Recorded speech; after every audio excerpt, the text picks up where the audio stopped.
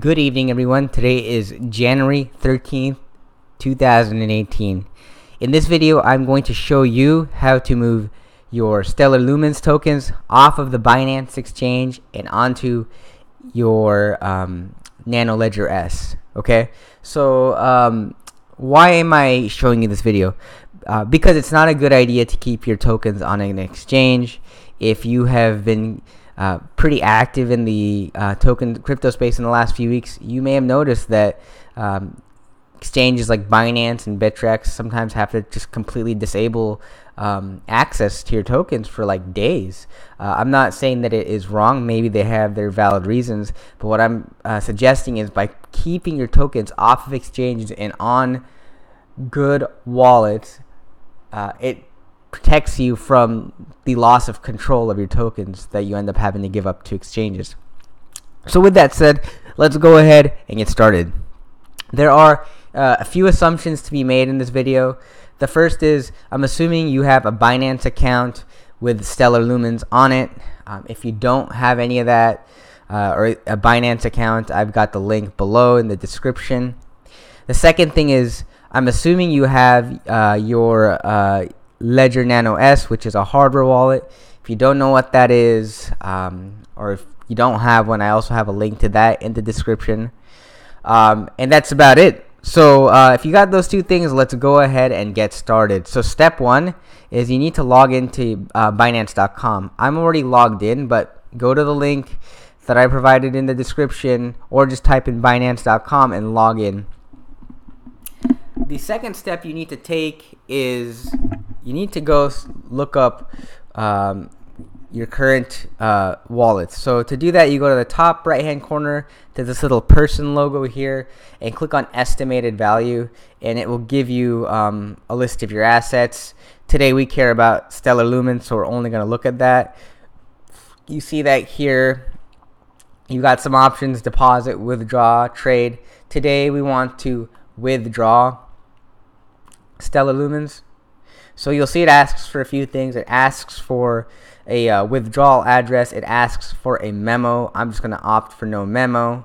And yeah, that's about it. So the next question is, where do we get the withdrawal address from? You're going to get that from the Stellar account viewer using your hardware wallet. Okay, so you'll see that on this page you can sign in with a secret key if you don't have a hardware wallet. You can create a new wallet without a hardware wallet, but we don't care about those things today. We care about connecting your Ledger Nano S to the Stellar account viewer, which is the Stellar Lumens wallet. And you'll notice that sign in with Ledger, it's not an option right now. So what I'll have to do to make that an option is I'll have to connect my hardware wallet right now. I'm doing it off the screen. So right now I've plugged in my hardware wallet to my computer, and I'm typing in my PIN code on my device right now. So just bear with me for a moment.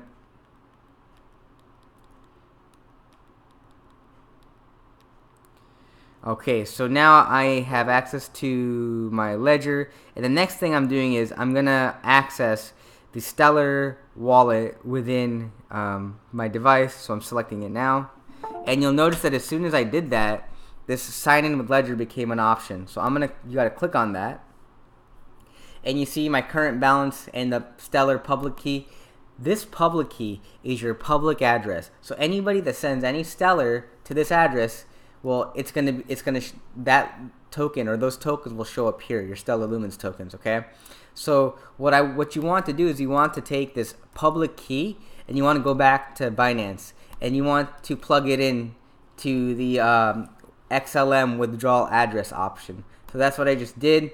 I like to typically do a quick check to make sure that I put in the correct address, so I can see like 27P5C is my address, and I see that here as well. So that's just my way of double checking, because if you send it to the wrong address, you lose all your tokens. So I'm not going to do any memos. And as usual, what I recommend always is always send a test transaction.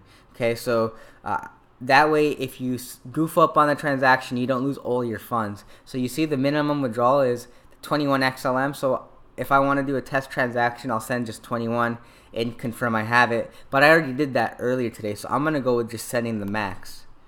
and I'm gonna hit submit. And when I hit submit, it asks me for a Google authentication code. So I have multi-factor authentication set up, so I'm getting the code from my phone right now, and hit submit. Okay, so now it's saying they sent me an email for me to confirm that withdrawal request. So obviously I have a lot of security in place. I don't want people hacking my shit, basically.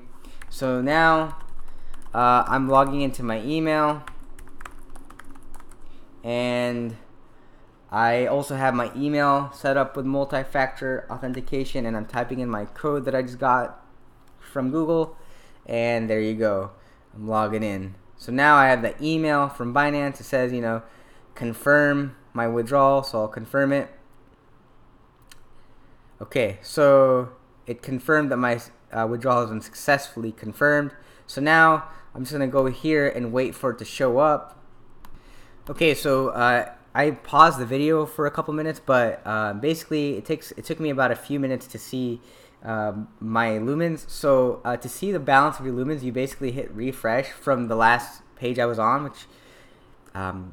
which is also the last page you're on, and you just sign back into the ledger, and I'll see that my full amount has been received, and I can see my transaction came through. So yeah, that's basically how you access and send your lumens, your Stellar Lumens tokens from Binance to your Ledger Nano S or Nano Ledger S wallet using the Stellar account viewer.